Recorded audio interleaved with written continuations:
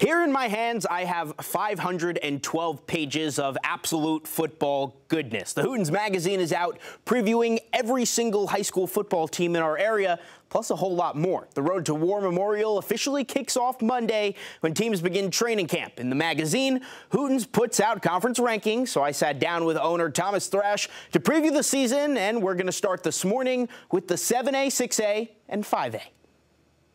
What goes into the process of putting these preseason rankings together? Well, we'll get together with our writers, who interview every coach, so they'll interview every coach, and you go over who they got coming back. Traditionally, are they a team that plays in late December? Obviously there's the teams that just, they need to be there because they will be there at the end. But, really after the interviews, we all sit down and do it. But, it is tough.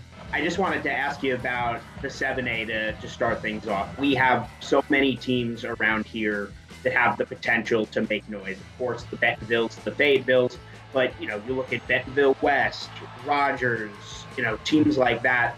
Who do you like in the 7A West? I really like Rogers, but also Coach Eckley at Harvard, the new coach. I went to see him the other day, met him for 5 minutes, and when I left there, I thought, there's a reason he's in the Hall of Fame. Bentonville is traditionally one of the best programs in the state. You just think of Bentonville and you think of championships. Fayetteville's right behind them, and Rogers, I think, is third. 6A, we know Greenwood in our area is going to be real solid again. 5A West, probably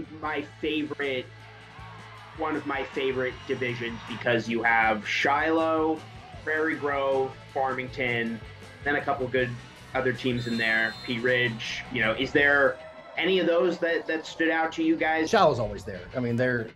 They're always going to be there. They're one of the top programs in the state. If you think of like top programs, you think of Greenwood, PA, Bryant, Bentonville, and Shiloh. Farmington is really an up and coming school. I know that J.R. Eldridge has done a great job. He's a great coach. He's got a quarterback coming back, Van Zandt. He can stay healthy. That's going to be a great matchup with them in Shiloh.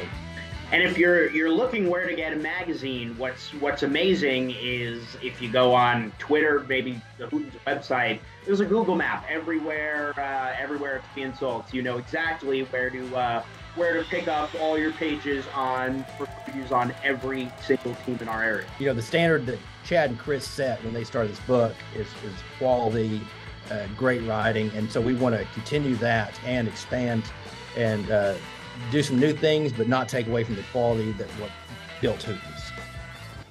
This thing is awesome. Just gets better and better every season. And stick with us tonight at 10. We're going to have the 2A, 3A, and 4A previews with Thomas.